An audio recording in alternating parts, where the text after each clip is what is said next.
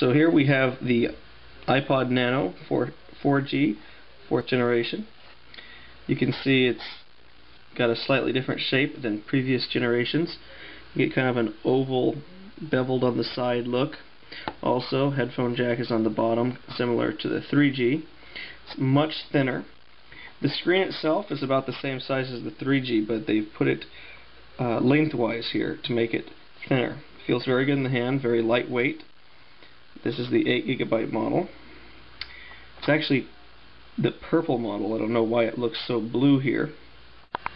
Here you can see the relative size of the new 4G iPod Nano versus the first generation iPod Touch. Thickness-wise, the screen is now glass. It does not scratch as easily at all.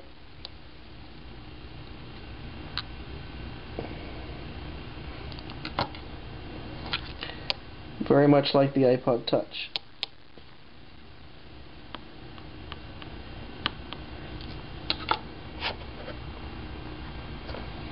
And the glass itself is slightly curved. Let's go ahead and turn it on. The artwork they've kind of put on the bottom here, the one that used to be on the right on the 30G model. Everything else is pretty much as you would expect. Some of the changes include the new Genius playlist. I'll show you how that works. If you come here to a song, let's choose a song. Okay. You can hold down the center button and you can go to Start Genius.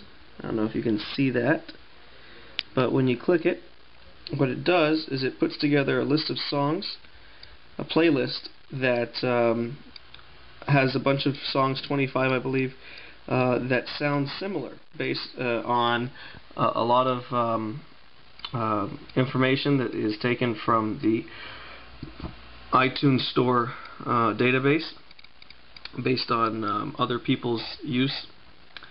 You could also save that playlist into its own permanent playlist so that you can come back to it later without having to run the Genius utility again.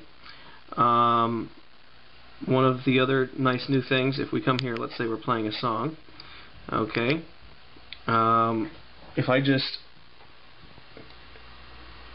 shake it, it goes into shuffle mode. You see that?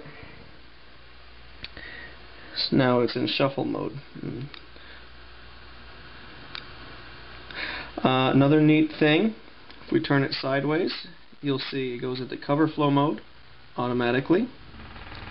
And if we turn it the other way, it of course goes to cover flow the other direction. Just kind of similar to the iPod Touch.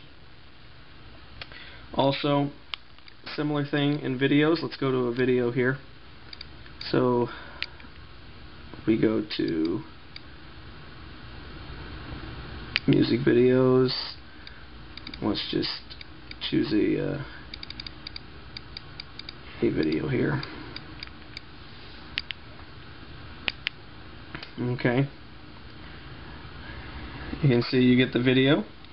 However, if you turn it, automatically switches orientation depending on which way you're looking at it. Makes use of the accelerometer. You can also, let's say, Washington, D.C.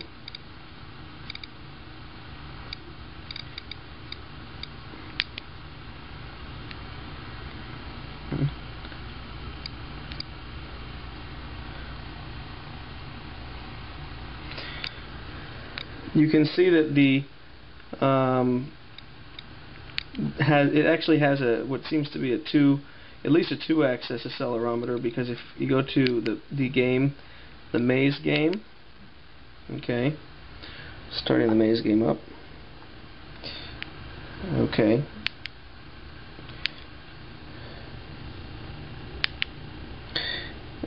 you'll see that ball moves in the direction that you tilt it.